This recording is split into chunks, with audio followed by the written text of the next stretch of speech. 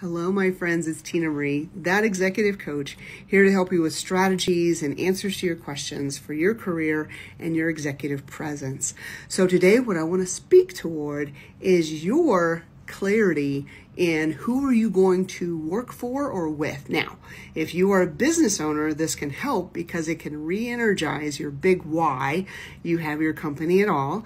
And then if you are a career professional, you're an executive, you're a director, you're in a company right now, and maybe you're not feeling the alignment and it's not a good fit and you want to know, well, where do I look? That's what this video is going to help you with, okay?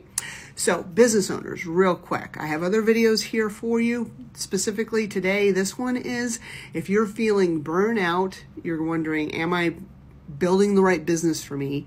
We need to look at our big whys. What are our lifestyle goals?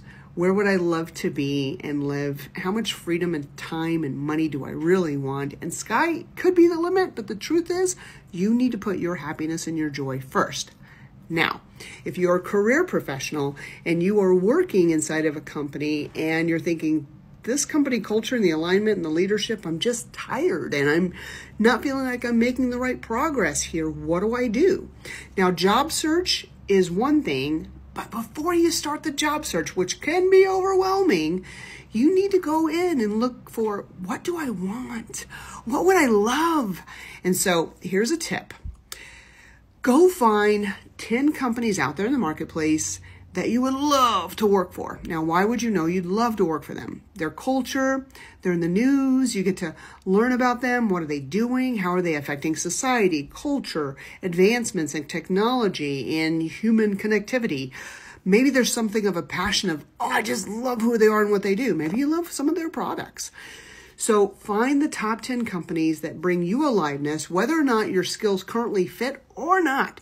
Just go find the top 10 companies that bring you joy in the market. You've got them, you know them, but you just need to start looking, okay? Then think, well, if I were working for this company, would I be absolutely ecstatically fun and happy? Because you deserve happiness, right? And so that's your homework. Top 10 companies. Go find the ones that you would love to work for or with. And don't think, are they hiring? That isn't the question we're going to be answering right now. I just need you to play and go have fun. Okay? Top 10 companies. And business owners, are you your own top 10 company? If not, you're making it that. Okay? Love y'all.